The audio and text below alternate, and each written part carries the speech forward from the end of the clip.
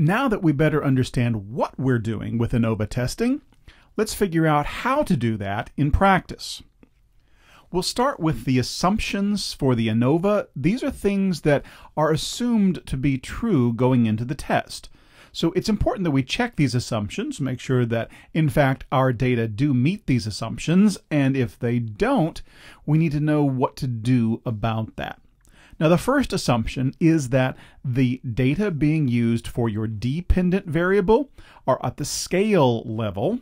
In other words, we're measuring something that can be put onto a scale that runs with equal intervals, and that our independent variable is categorical.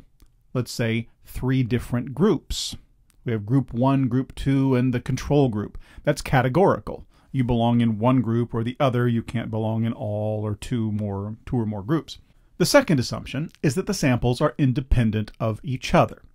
If they're not, we can do a repeated measures ANOVA, but for this example, we are doing an independent samples ANOVA. So our samples have to be independent of one another. Let's say we're comparing men and women on a variety of tests. Now, the populations have to have approximately equal standard deviations. You may remember this assumption from the independent samples t-test. And like the independent samples t-test, we can run a Levene test to test the assumption that the standard deviations of the groups are approximately equal. Our hypotheses are similar to those we've used for t-tests, but we'll explain them and expand upon them a little more. So like a t-test, the ANOVA tests the null hypothesis that the means of each group are the same. Your experimental hypothesis would be something like the means are different. And so in its simplest form, we could write our null hypothesis as h sub 0 colon mu1 equals mu2 equals mu3.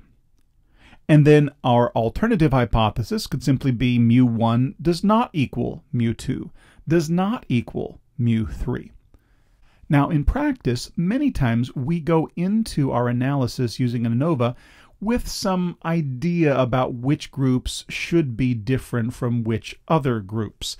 And sometimes we'll use what are called planned contrasts. So perhaps we would say, we expect that mu1 will equal mu2, but both of them will be less than mu3. So again, greater complexity. But this gives us greater control and tells us something much more interesting about our data. The critical value we will find from the F table. This is contained at the back of your notes. But this time we will actually have more than one degree of freedom. So we want to consider the degrees of freedom between, the degrees of freedom within, and the degrees of freedom total. The degrees of freedom between is k minus 1. That's the number of treatments minus 1. So if there are 4 types of diets, what would our degrees of freedom between be? K minus 1 or 3. This is the number, the degrees of freedom for the numerator. In the denominator, the degrees of freedom within, that's n minus k. That is the total number of subjects minus the number of treatments, n minus k. So let's say there are 20 people and there are 4 groups. So 20 minus 4 would be 16. That's our degrees of freedom within. And our degrees of freedom total is n minus 1. That's our total n, 20 people, minus 1, or 19. What we would then do is take our degrees of freedom between, our degrees of freedom within, and go to the F table in which we would be able to find our critical value. So, in this example, let's say we have 4 groups. Our degrees of freedom between would be 3. And we had a total of 20 people, 4 groups. Our degrees of freedom within would be 16. So what we would do is go to the degrees of freedom between column, where we have 3, and we'd go down to the degrees of freedom within of 16, move across. The value would be 3.24. That's our critical value. If the F ratio exceeds 3.24, then our ANOVA is statistically significant, and we say that there are differences between at least two of the groups. We still don't know what those differences are or which groups are different, only that two are different, and we will find out which groups differ by using a post hoc test. The results we are going to write up in what is called an ANOVA summary table. This would be the results of the output that we will get eventually from SPSS. And so let's explore this ANOVA summary table to find out what it shows us. The ANOVA table tells us 5 things. Number 1, the source of the variability, between, within, and total. Second, it tells us the degrees of freedom. That's the second column, or DF. Degrees of freedom between, degrees of freedom within, and degrees of freedom total. The sum of squares is in the third column. This is the sum of squares that we learned how to calculate back in the chapter on variability. Column 4, MS, stands for mean square, and that is actually the variance. Remember, we're doing an analysis of variance. So let's also reflect on what we learned from the chapter on variability. When you divide the sum of squares by the degrees of freedom, you get the variance. And so the number in the mean square column is going to be the number in the sum of squares column divided by the number in the degrees of freedom column. If you'd like to check the math on that, divide 4.682 by 3, and you'll get 1.561. So the mean square column represents the variance between and the variance within. And you remember how we got the F ratio? We divide the variance between by the variance within. So in this case, we would divide 1.561 by 0.272, and we would get an F ratio of 5.731. That F ratio can be compared to the critical value that we looked up on the F table. And if that 5.7 is greater than the critical value, we say there is a statistically significant difference. One of these groups is different from at least one other group, and we need a post hoc test to tell us which one.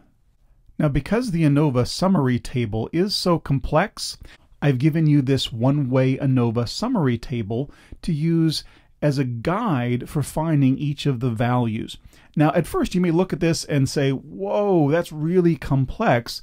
But as you're doing your homework, I think you'll find this can help a lot in determining what number goes where. So let's start with our first column, the source between and within.